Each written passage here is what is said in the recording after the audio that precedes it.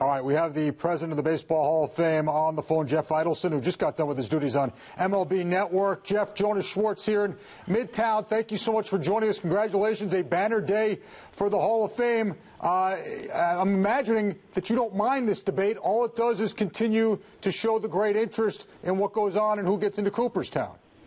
Yeah, we firmly believe that the debate is healthy, but most importantly, we are very happy with the job the writers have done in electing qualified candidates. And when you look at this ballot, the fact that 4 earned election speaks to the strength of the ballot. You can certainly make a case for a lot more than the 4. And the voters have just done a great job over the years of, assuring that the qualified candidates get elected.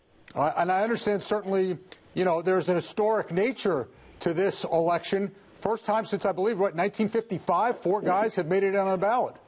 Right. That was the last time, 1955. I think that was a class highlighted by Joe DiMaggio. So, yeah, it shows you how tough it is to get in. The 20 years I've been in Cooperstown, it's usually been 1 or 2 guys, sometimes 3, like in 1999 or last year. But to have 4 go in, and these 4 guys especially, it's going to be an electric summer in Cooperstown. All right, Jeff, obviously a couple of guys with New York ties do get in. Randy Johnson played here, so did Pedro Martinez. Mike Piazza, many Met fans very passionate about this. The fact that he's inched up is leading many people to believe that he could be up in Cooperstown next year as well. What's your take?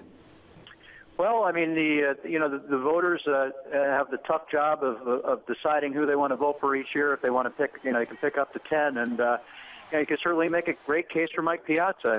He was a stalwart with the Mets, with the Dodgers, and one of the great catchers of all time. And along with some others on the ballot, you can make a compelling reason to consider those guys for Cooperstown. But ultimately, it's up to the writers to decide.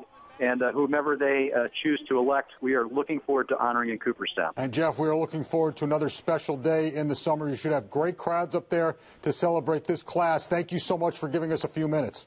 Okay, thank you. Good to be with you, Jonas. Good to talk to you, too. Jeff Idelson, the president of the Baseball Hall of Fame.